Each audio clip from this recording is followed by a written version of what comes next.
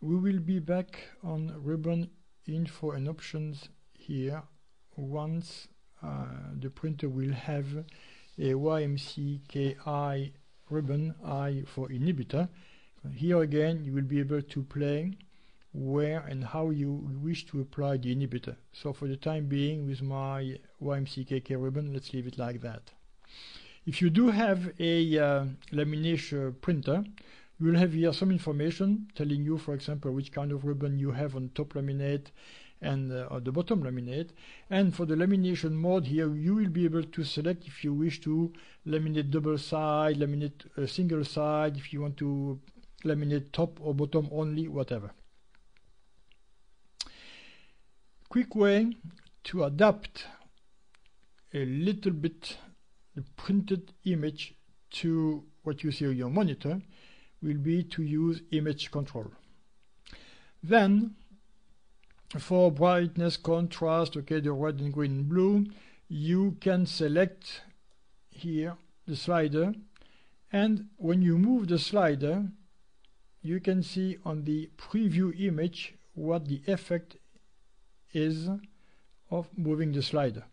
So this again, it's up to you, up to your customer, and if you are a little bit lost, just click on restore default here. Sharpening filter, which has no effect on the preview, is basically depending on the quality of the image. Leave it in normal, but if you have an image which is not that good, then you might try to play here on non, low and high and have probably a correction of the image you are sending to the printer. This here goes in parallel with color management here from the driver. So here I am on disable color matching profile.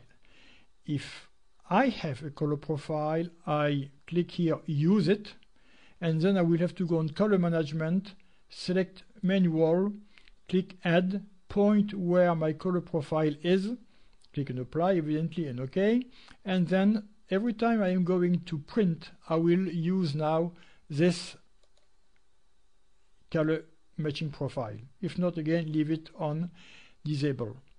Last point here will be here for monochrome only, where you have a couple of choices between aero diffusion, half toning, auditor pure black and white. By default it's on diffusion. Well, depending if you do have a gray image, if you have a text or something like that, you might play a little bit there to have a smoother image. That probably works better for barcode probably, and also if you have a gray image, not really for text. Text usually is pure black. So just click on OK over here. If you want to go back to manufacturing default, just click on restore default here. When you are set up here, which means and you select your card and your profile and whatever you wish here, it's very important to click on apply and also on OK. If you do not click on both, then you might not take those values as a printing default. Before we go back to custom mode here, let's go on encoding. So encoding here, it's only if you have selected a card with a magnetic stripe, so which is the case here. So you can go on encoding. You can here select to disable it, which is okay.